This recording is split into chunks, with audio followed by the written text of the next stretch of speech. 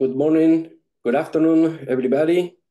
Today we have a special talk because the speaker is from USA. She's in USA, sorry, and is Dr. María Kazachenko from the University of Colorado. And she will talk about the recent progress in understanding solar flare magnetism using data-driven simulations and statistical analysis of vector magnetic field. So Maria will be introduced by José Carlos del Toro. Please, José Carlos. Hello, everyone, and welcome to this week's seminar. Today we have María Masha Kazachenko with us. María is, as René told, is currently at CU Boulder, but she's a young but with a long expertise acquired during the years. So a physicist. She graduated in St. Petersburg University in mathematics to get a master in science in Montana State University, where she also was awarded a PhD in Montana. María Kazachenko joined in 2011 the University of California, Berkeley, where she was working with Josh Fecha, and then she got an assistant associate research physicist position. In 2018, she joined the University of Colorado in the National Solar Observatory as an assistant professor. She's currently leading a research group of 10 students, postdoctoral fellows, and research scientists. Her group is specialized in her expertise is in surface and coronal magnetism of the sun, with an emphasis on solar flare energetics using observations and simulations. She has been working on topological modeling of the coronal magnetic fields and reconnection in confined and eruptive flares. With some colleagues, she has developed and tested techniques to perform data-driven simulations of coronal magnetic fields and methods to derive electric fields in the photosphere. Well, here her curriculum is quite impressive and quite big, and I don't want to enter into details, which on the other hand would result too small to take account of all her expertise in the field. Today, she's going to tell us on recent advances in understanding solar flare magnetism by using data-driven simulations and statistical analysis. So please, Masha, whenever you want, the floor is yours. Thank you so much, José Carlos, for such a kind introduction. I'm going to share my screen and we're going to test it. So it's my pleasure to be here. Please confirm that you see my entire screen and you hear me well? Yes, perfectly. Wonderful. Okay, let's start then. Delighted to be here. It's 9:36 in the morning here in Boulder. The weather is nice. It's sunny. It's warm. It's spring. And today I'm going to tell you about recent progress in understanding solar flare magnetism using data-driven simulations and statistical analysis of vector magnetic fields. With launch of Solar Dynamics Observatory with HMI on board 14 years ago, we started observing vector magnetic fields in the photosphere on a regular basis. And here, it's not a cartoon that we see here. We see actual evolution of vector magnetic fields on the surface of the sun as sunspot is emerging, okay? So the question I'm going to ask today, how did these observations change our methods to study flare magnetism and what we have learned? Today, I will show you some results from my solar magnetism research group at CU Boulder and NSO. There are many of us listed here, postdocs, research scientists, plus there are some new members listed here. But we are focused on the solar magnetism broadly from small scale all the way to large scale. But today my talk will be on flares. So I will show you only some examples of flare studies from me.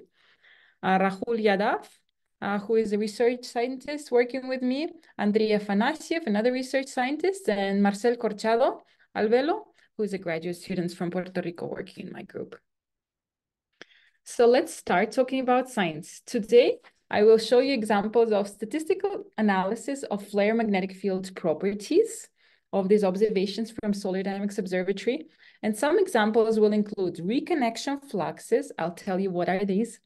Magnetic field changes during flares, dimming fluxes, and also some differences that we found recently between confined and eruptive flares. And all of this will show you that the sun now, as we observe it, is more diverse than ever before from the statistical studies.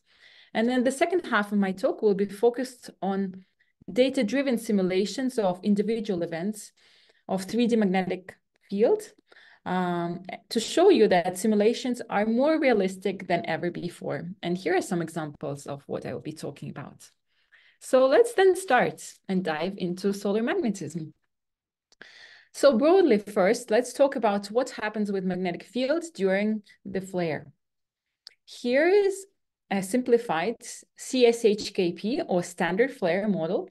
And in this standard flare model, reconnection between two arcade field lines here reconnect, creating a cusp-shaped loop below the reconnection point and a CME above it. And this process converts free magnetic energy into other forms of energy. This model is loved by everyone. Why? Because it explains lots of observations. And these include newly reconnected flare arcade showing here, and also here from the observations. Flare ribbons at the foot points of this arcade shown here on this cartoon, and also here from Hinode. It explains also coronal dimming. So as the reconnection happens here, we have close field lines here, a CME above it. And then as this whole structure CME expands, we have dimmings at the foot points, which are also nicely explained by this model. So the question is, can these observations suggested by these models, can statistical studies of these observations tell us even more of the details of flare magnetism? And during SDO era, there have been so many studies summarizing different magnetic properties of solar flares mentioned in the previous cartoon, that to summarize some of these findings, we actually wrote a paper 2 years ago, an invited review paper, which summarizes short-term variability with observations from HMI and things we learned about flares. And this is the paper that I lead together with my graduate students, Marcel, and another graduate student, Cole, and a coworker, Brian Welsh. So I highly recommend you to look at this paper because there have been lots of statistical studies that I will just briefly touch on today. And in this paper, we attempted to summarize what we learned from statistical studies with HMI about flare magnetism, what we learned about the reconnection region magnetism from ribbon studies, what we've learned about magnetic field changes during flares from photospheric field measurements, what have we learned about flux rope expansion from coronal dimming studies, and finally, what we have learned about the relationship between coronal mass ejections above and the flare below. Okay, so then let's start talking about statistical studies. One of my favorite flare features are flare ribbons shown here. What are these? These are foot points of newly reconnected field lines. And the reason I love them because they serve as a direct signature of process in so hard to observe reconnection region. If we plot this ribbon as a function of time, on the left, I'm showing you an image. We see the ribbon evolution over magnetic fields. Then we see ribbon evolution as a function of time. And if we integrate this area, these magnetic fields swept by this area, then we could get the reconnection flux, okay? And I'm showing it here. So if we basically just integrate pixel by pixel magnetic fields within positive and negative polarity, then we find the reconnection flux. So by conservation of flux with above, this amount of flux swept by ribbons actually tells us exactly how much magnetic flux gets reconnected at each point in time. And we get reconnection flux in positive polarity and then reconnection flux in negative polarity. So in this case, we have 5×10⁻21 Maxwells in positive polarity. And you see almost the same number in negative polarity, which is great because the two fluxes should match. The amount of flux reconnected in positive polarity should match the negative. But this is an excellent tool that could tell us about how much magnetic flux reconnects in the flare. The other reason I also love ribbons is because they tell us about a bunch of other properties, like, for example, magnetic shear, reconnection sheet dynamics, and field topology. But let's go back to the reconnection flux. How does the reconnection flux affect other flare properties? From the statistical study in 2017, we created a first database of reconnection fluxes called RibbonDB. And here is, just for comparison, flare peak X-ray flux compared to active region magnetic flux. So you see, large active region could have small flares, large flares. But then there is not much relationship between the active region basic size or flux and the flare peak X-ray flux. Now, if we look at the reconnection flux only, the flux swept by ribbons, what we found is that reconnected magnetic flux plotted here defines some flare properties, including the flare class. So you see a very nice correlation between unsigned reconnection flux and flare size. So that's great. The amount of flux that gets reconnected defines flare energetics, but we found it from the quantitative point of view. Now switching gears to another studies. How do magnetic fields swept by ribbons differ from magnetic fields outside of ribbons? In this study in 2022, we did a simple statistical analysis of magnetic fields, vector magnetic fields within ribbons, active regions, and polarity inversion lines. We used data from SDO and then ribbons. And then we estimated magnetic flux, shear, current density, and net currents within all these areas: active region, polarity inversion line, ribbons. And here is an example of the quantities we look at: vertical magnetic field, and then for reference, here is ribbon shown in orange, and then polarity inversion line, horizontal magnetic field shown in here with arrows, its potential component and the observed component, the magnetic shear, which is the angle between the horizontal component as observed and horizontal potential component that allows you to find how much, like a proxy for free magnetic energy, and finally the current density. So we looked at 40 flares of different flare classes to create this new dataset called Flare MagDB, which is available to the public to quantify all these properties and see how they differ, to understand basically what defines these magnetic properties within these areas and how they differ. There are many interesting results that we found from this study, but one interesting result I wanted to cite here is what creates net currents. We know that the vertical current density is unbalanced if we look at individual polarity. So the ratio between direct and reverse currents is not equal to 1. And so here we try to understand what creates this so-called net current, the ratio between the two. And we found that there is this nice relationship between the shear at the polarity inversion line and this net current. So we basically found that the net current within ribbon is proportional to the mean shear at pill, which is nicely explained by the Ampere's law. Basically, when you integrate your magnetic field along the contour, that it's equal to the net current. But that was a nice way to verify that. And some of these findings are, and all of these findings are actually described in this paper that came out 2 years ago. So if you're interested in details, have a look. Another thing I want you to think about and also to learn about ribbons is that ribbons, as we now know from high spatial resolution observations, ribbons have fine structure.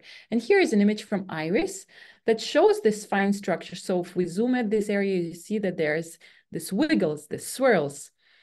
And it's funny that Earth magnetotail has similar structure to ribbons called aurora borealis. So the question is, can we use ribbons dynamics and structure to infer the properties of the current sheet above? We cannot observe the current sheet above it, but we see ribbons. So the question is, could we use ribbons as proxy? One example of such a study has been performed by a graduate student from my group, Marcel Corchado Albelo, shown here. And in this study, Marcel discovered very interesting features. So he analyzed reconnection flux shown in black, and then he took derivative of it to find the reconnection flux rate, how much magnetic flux gets reconnected at each point in time. And so he found is that this reconnection flux rate, they oscillate. So you see they oscillate. So they display periodicity of about 3 minutes. And he found it for dozens of flares. And he was trying to understand what's really causing these oscillations.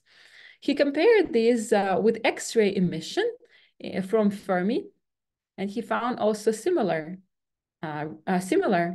bursts, only with a small time difference. So there is a small time, it's 42 seconds time difference between them. And then below, I'm showing you the soft X-ray emission rate in 2 channels and its rate, also some kind of proxy for particle acceleration. And from this analysis, for this flare and many others, we basically found that bursts in X-ray emission occur with little delay of 42 seconds from the reconnection rate burst.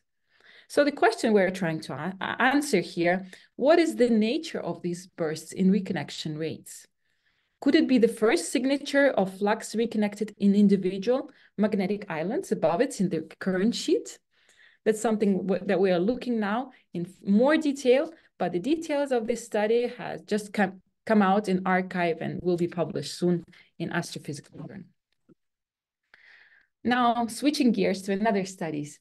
Can we use magnetic fields in the photosphere to track coronal dynamics?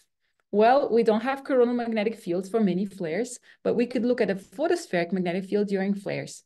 And that has been done actually by many previous studies, by many case studies.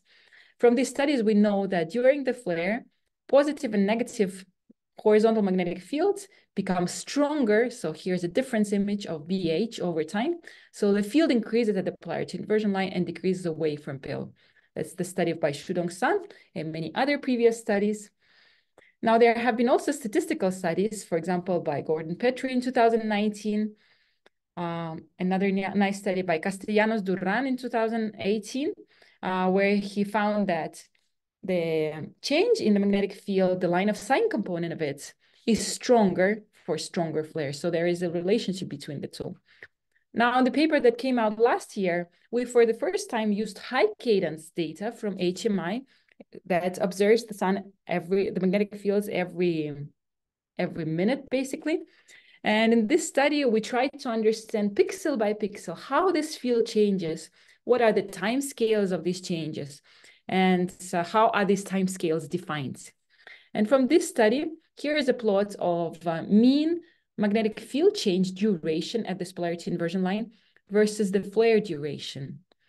We found something amazing. The duration of the field change is almost always 30% of the ghost flare duration. So you see there is this very nice relationship with a very high correlation coefficient. So what does it mean from the physics perspective? Here is a cartoon. Of course, in solar physics, we love cartoons. We'll talk about models later. So from a statistical analysis of flare-associated magnetic field changes in the Adava and Kazachenko 2000 paper, we basically suggested the following interpretation of our findings. The magnetic free energy in the corona during the flare decreases. As a result, the field implodes as a balloon, shown in here. So the reconnection happens and the field starts contracting. So you have loop contraction here. And as a result, implosion of this whole region below. So you have this magnetic field contracting and pushing on the magnetic field below. As a result, you have enhancement of the horizontal magnetic field here, and also field becoming more vertical as seen in the observations. close to this, close to the areas away from the polarity inversion line. Okay, and you could read about all these findings in this paper.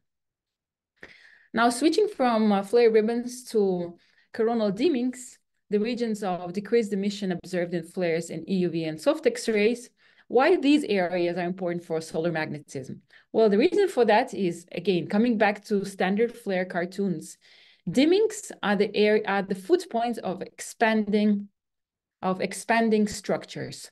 There are core dimmings observed right at the foot points, and then there are secondary dimmings, which correspond to stretching of the overlying arcades. And both of these could give us an idea of what happens with magnetic field during the flare as the CME lifts off. Here is a very nice study, not by my group, but it uses results from our previous study. That's a paper by Karen Dessauer, where they compared ribbon reconnection flux with dimming flux, which is the proxy of the flux rope flux. And what they found is that there is this very nice relationship between the two, and also the clear distinction in terms of the flare class. For large flares, ribbon reconnection flux is larger. For smaller flares, it's smaller. Why is that? Very important questions. Another study I wanted to cite here, which demonstrate flare and CME feedback, is a comparison the comparison of the reconnection flux with the maximum speed of the CME. In this study, Chungming Zhu in 2020 analyzed both slow and fast CMEs, and what they found is that the previously discovered relationship between velocity of the CME and reconnection flux only holds for fast CMEs. If you look at slow CMEs showing here, the velocity of the CME does not correlate with reconnection flux at all. Does it mean that for slow CME, it's not the reconnection that fuels the CME acceleration, but something else? And now going to another topic, from flares to CMEs, do L flares lead to CME, or are there CME-free flares? Here's an example of active region 12192 that hosted 3 X-class flares, shown in here. None of these flares, of these X-class flares, resulted in CME. These were confined or no CME flares. Are these confined flares frequent on the sun? Yep. They're even more frequent than eruptive flares. And here is a plot showing you the number of eruptive shown in red and confined flares shown in blue during 5 years, okay? And you see that there are lots of blue ones. So there are lots of confined flares.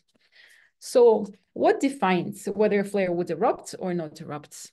It seems that now there is an agreement that there are 2 factors that play a role here. First is the magnetic non-potentiality of the active region, how non-potential the region is. And second is the strength of the overlying field that doesn't allow the field to erupt, and its decay rate with height. These 2 factors surprisingly seem to work very well. 2 years ago, Ting Li published a very nice paper where they analyzed 106 M-class flares and distinguished them based on this so-called, which I call Li index, which is the ratio between the free energy proxy mean twist at polarity inversion line and the overlying flux, the active region flux. And here is a plot of confined and eruptive flares sorted by their Li index. And you see that confined flares, they lie to the left of these threshold values, and eruptive flares above the threshold values occur in small active regions with stronger twisted fields at polarity inversion line and weaker overlying fields, okay? So there have been many previous studies that compared how confined flares and eruptive flares different. And in our study that came out just a couple of months ago, we went one step beyond it by inspecting not just magnetic properties of confined and eruptive flares that I've just mentioned to you, but also we looked at thermal properties of confined and eruptive flares. So to compare both confined and eruptive flares, in this study, we assembled a database of flare magnetic and thermal properties for all flares above C5 during 6 years, from 2010 to 2016, within 45 degrees of the solar center. So as a result, we ended up with almost 500 flares, 150 eruptive and more 300 confined flares. For magnetic properties, we looked at magnetic flux and reconnection fluxes and also peak reconnection flux rates that nobody looked at. And for thermal properties, we look at peak temperature, emission measure, flare duration. And then for all of these, obviously, we had information, whether they're eruptive and confined from the previous data set. So as a result, we published this open to the public database called Solar Eruptive DB. And here are our results.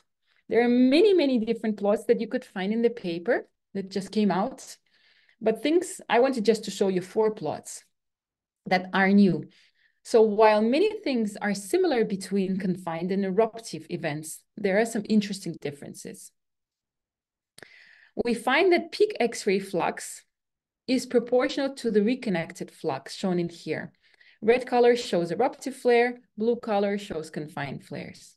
And you see, they're kind of mixed together. So in terms of reconnection flux, for strong M-class flares and stronger, they have the same distribution of reconnection flux. But however, when we look at peak X-ray flux, so let's fix the peak X-ray flux and let's look how confined and eruptive flares are different. Here is reconnection flux rate. For fixed peak X-ray flux, we find that reconnection flux rates are very different. Confined flares have higher reconnection flux rates, and the opposite is true for eruptive flares. So the rates are higher in confined flares, and the other interesting thing we found is that temperatures are higher in confined flares. So even though confined flares, they stay the sun, they are hotter. Okay, so why is that? So here is an explanation that we suggested. Why confined flares are hotter and faster to reconnect. They have high reconnection rates. So for comparison of flare ribbon areas and field strengths, we suggested the following scenarios. Eruptive flares, they have larger ribbons. Reconnection proceeds there slower and higher in the corona, where magnetic field is weaker. In confined flares, which are smaller and more compact, reconnection proceeds faster in more compact current sheets, lower in the corona, where magnetic field is stronger. In terms of consequences for particle acceleration, as high reconnection rates could lead to more accelerated ions and electrons, larger confined flares could be more efficient in producing ionizing electromagnetic radiation than eruptive flares. Could it be important for exoplanet habitability? More discussion on this could be found in this paper. Okay, so that's enough with statistical studies. They are good to derive general trends of properties that we could measure. However, there are a bunch of things that we're interested in, like such as 3D coronal field structure that we cannot measure directly. And here, where simulations could help us. So now I'm going to talk about simulations and the work that we have done here on the data-driven simulations over the last several years. So now we have different flare models to understand the details of both flare energy storage and release. Here is a general distinction of 2 types of model as I see it. So there are static models or models without memory, such as, for example, extrapolations that are independent from one time step to another from each other. And then there are dynamic models or models with memory, where some magnetic state evolves as a function of time.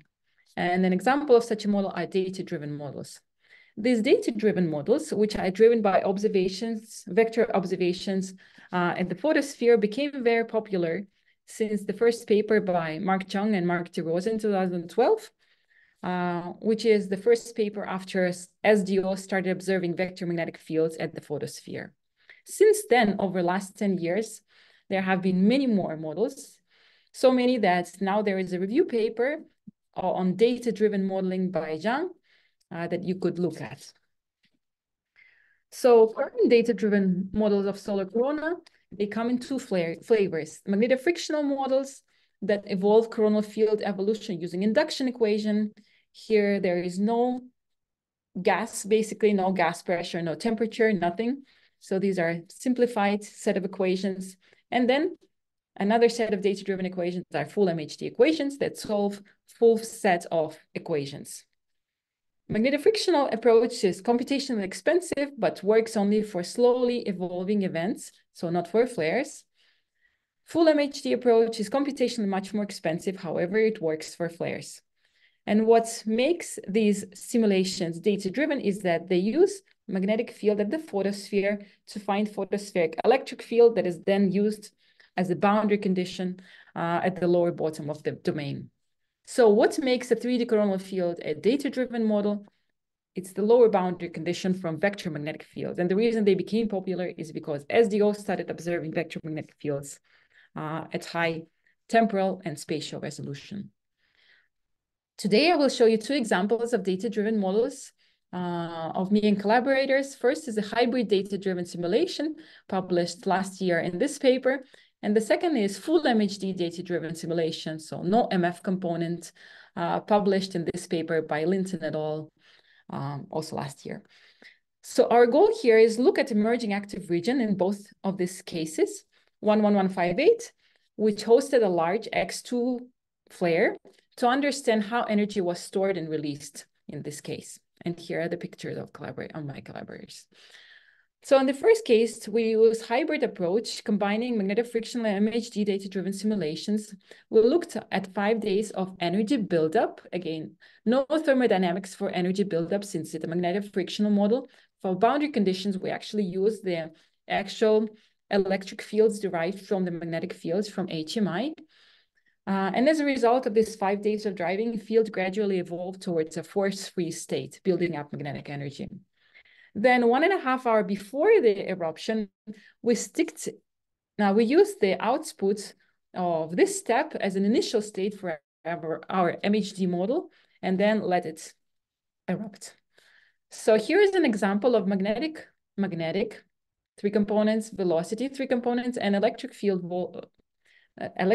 vector in the photosphere used for lower boundary conditions over 6 days, okay? So you see evolution of your active region, emergence of your sunspot over 6 days, and then an X-class flare occurred somewhere here, okay? So that's our input. That's what makes our simulations data-driven. So for driving, we only use horizontal electric fields shown in here.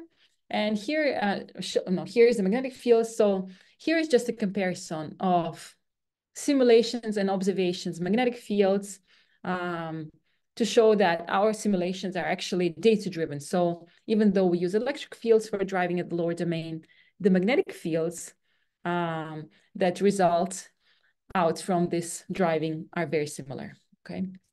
So here is a pre-flare magnetic field from the magnetofrictional run. It's very complex. We find a low-lying sigmoid and a null point here. Here is a top view of this field configuration and comparison with observations. So that's the pre-flare state of our magnetic fields derived from magnetofrictional run. And the reason I'm showing you here first is that it's incredibly complex. And second, that if you look from the top, there is this general agreement between simulations and observation in terms of field structure here, the sigmoid here. Now we then use this field from MF simulation as an initial state for a more realistic MHD run. And here are hybrid run results for flare run, okay? We're looking at radial velocity, density, twist rate, and radial magnetic fields. So indeed, there is an eruption once you stick this initial state in the MHD. But is it really an eruption? So to figure out, to verify that we have an eruption, we tracked a set of points originating close to flux rope, to 2 flux rope here. And we found a dark dense cavity, where a twisted magnetic field is sitting that leaves the domain. So indeed, it's an eruption. Hooray.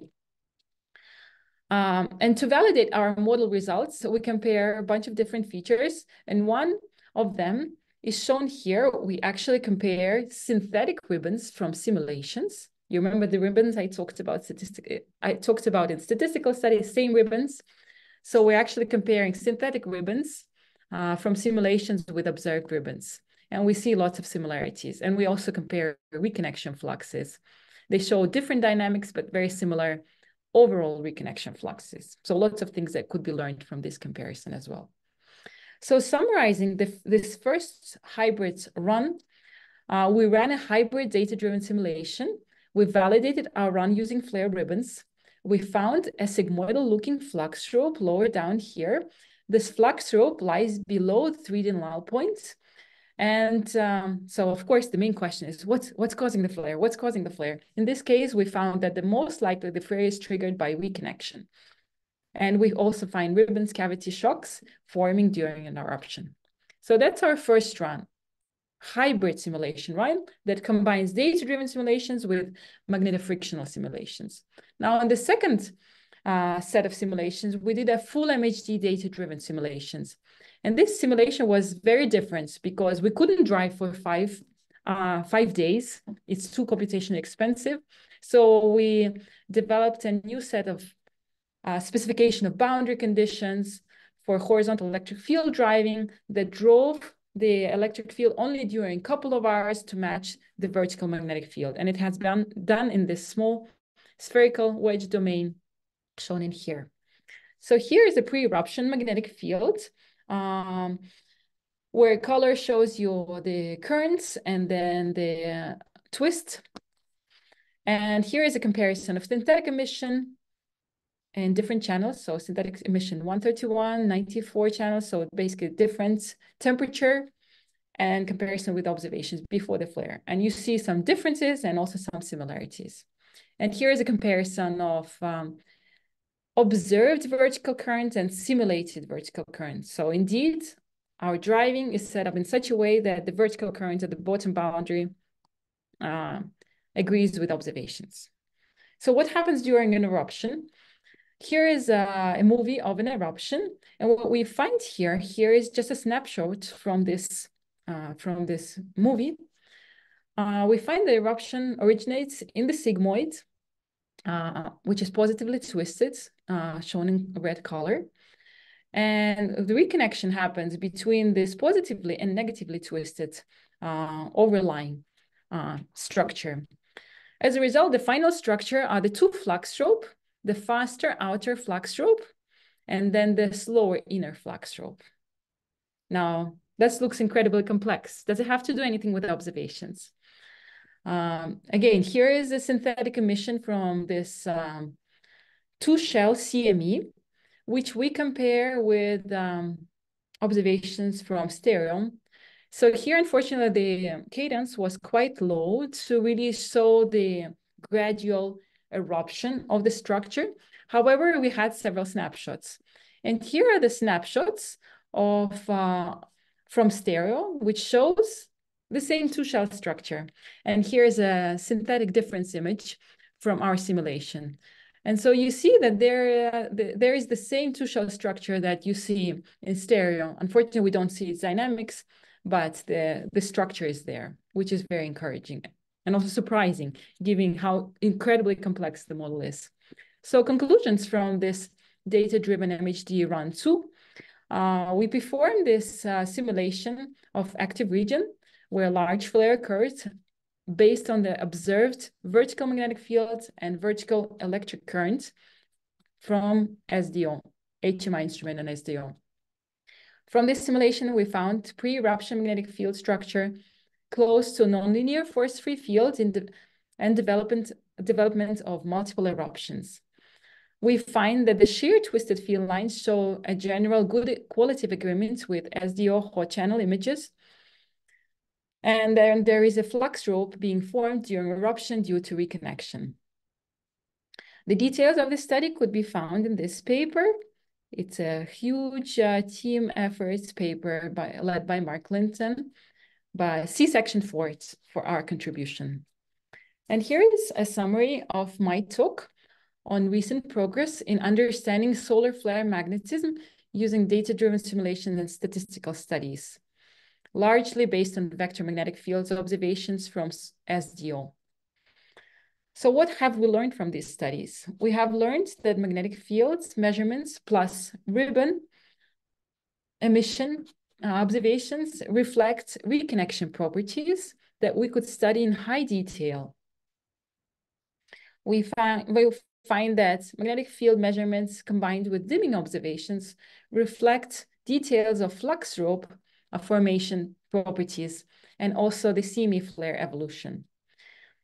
We find that magnetic field measurements allow us to understand confined and eruptive flare properties in much higher detail than before.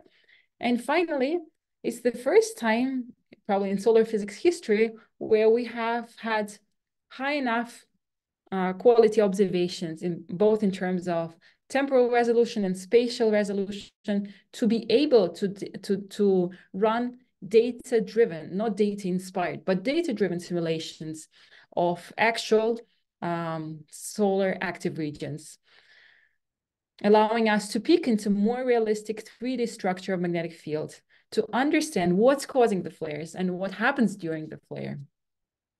But this is just the beginning of our studies of flare and solar magnetism. SDO is just the beginning. I'm sure that we will learn more and more very interesting and fascinating things about flare magnetism, both from multi-vantage point observations from solar orbiter and high-resolution multi-height studies from ground-based telescopes such as DKIS and European Solar Telescope. So it's very exciting to be a solar physicist this day. I thank you very much for inviting me to be able to give this talk, and thank you so much for staying so late and listening to me. If you have any questions, I should have told it in the very beginning. Please type this question in chat, or there are no stupid questions. All questions are great. Maybe I didn't explain something well, so feel free to ask your questions via chat or just by emailing me directly.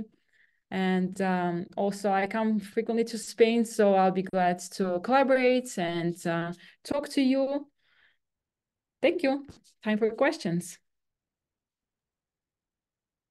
Thank you very much, Maria. So now Jose Carlos Thank you very much. Will manage the questions. Jose Carlos. Okay, thank you very much for a very illustrative talk. I myself have learned quite a lot, and I'm happy to have a few questions. But there's already a hand raised by Luis, so please, Luis, go ahead. Thank you very much, Maria, for this excellent talk. It's really impressive what you do, both from the statistical point of view, but also from the simulations and data-driven simulations. And I have a question concerning these simulations, because you drive them using photospheric data, right? Essentially electric currents, horizontal electric currents, right? No, horizontal electric fields to constrain vertical electric currents. Exactly. So my question is, well, the reconnection occurs higher up in the atmosphere, and so in a way you have to extrapolate the magnetic field and electric field information from the photosphere to those heights. And my question is, if we were able to measure magnetic fields in the chromosphere, not in the photosphere, in the chromosphere, how would that help the simulations? Do you think they will be more precise or more accurate? The agreement or the comparison with the current observations is really amazing, what you can do using photospheric data. But is there room for improvement? I think from the theoretical point of view, it would be much more useful to have measurements in the chromosphere, right? That's for sure. To me, it's surprising that you find so much agreement based on the photospheric driving. The reason why we're doing photospheric driving, because that's all that we have for now. We don't have high quality in terms of cadence. Yeah, in terms of cadence, primarily measurements in the chromosphere. For sure, there is so much room for development. The only reason why we do it in the photosphere is because that's all we have for now. Yeah. But yeah. I hope this will be possible with DKIS and maybe EST in the future. Yes, So absolutely. Yeah, so we have lots of plans of doing that. Yes, let's stay in touch to figure out how to make it work. Yes, but yeah, I have several people working on DKIS data. It's all work in progress for now. That's why I haven't shown it yet. okay, thank you. Okay. Thank you, Gregory. Yes, thank you for Masha. Yes, really nice talk, and just a lot of useful, interesting information.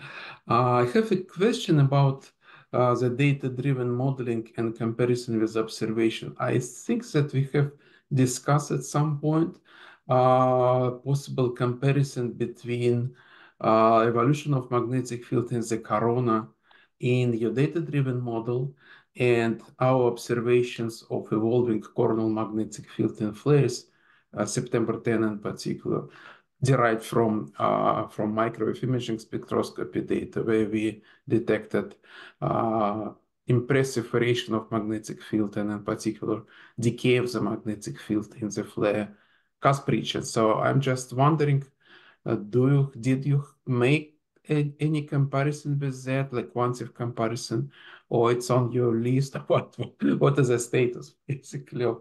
I think it will be extremely useful to do such kind of a study. We haven't done it yet. There are some practical reasons why we haven't done it yet. One reason is that for data-driven simulation, we have to have good quality photospheric data set, right? And we could observe with HMI field evolving up to 50 degrees from the central meridian, right? Now, for comparison on the limb, we need to drive it somehow from 50 degrees to 90 degrees. We either say that it doesn't change and just pretend it doesn't change and compare it on the limb, or we use multi-vantage point observations from solar orbiter. It would be nice to have some kind of proxy for how field evolves from solar orbiter, right? We haven't done it yet. Let's do it. Yeah, basically, I was thinking just from general perspective. If you have a good simulation of eruptive flares and you have well-defined cusp region, right, just to investigate trends in time, and is there any similarity at all between these two? Right. Yeah. Yeah. So the main constraint is multi-vantage point observations, a good event, and also ideally some constraint from solar orbiter or some other instruments. We have some proposals with DKIS to do that. Yeah, let's just do it. To define events and do it. Yeah, it would be nice international collaboration also with a solar orbiter team if they could contribute there. Okay, thank you. Thank you so much. No more raised hands, so it's my turn. So my first question was exactly the same as Luis. so I've already been answered. And the remaining questions are related with the techniques themselves you use. It's quite amazing how well simulations and statistical analysis compare and how qualitatively fit to each other. However, I wonder which are on the one hand the assumptions you are using to reach your indirectly derived quantities, for instance, the reconnection flux, which are the assumptions you are using to derive the reconnection flux from direct measurements, which are not directly related to the reconnection itself, which is being produced at higher levels than the measurements themselves. And on the other hand, when you are giving for granted that coronal magnetic field is decreasing from top to bottom in the atmosphere, this may not be true in a discretely confined corona where matter is confined to discrete flux lines. So Can you explain this a little bit?